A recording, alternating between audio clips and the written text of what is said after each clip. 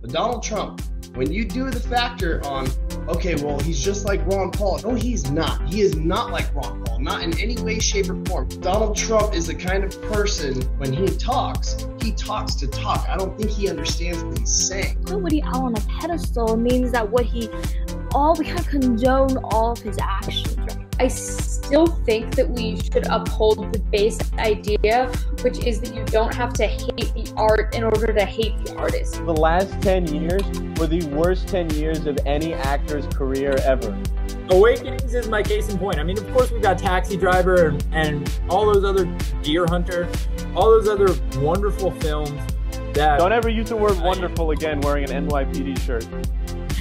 It's a wonderful film, though. Robert De Niro.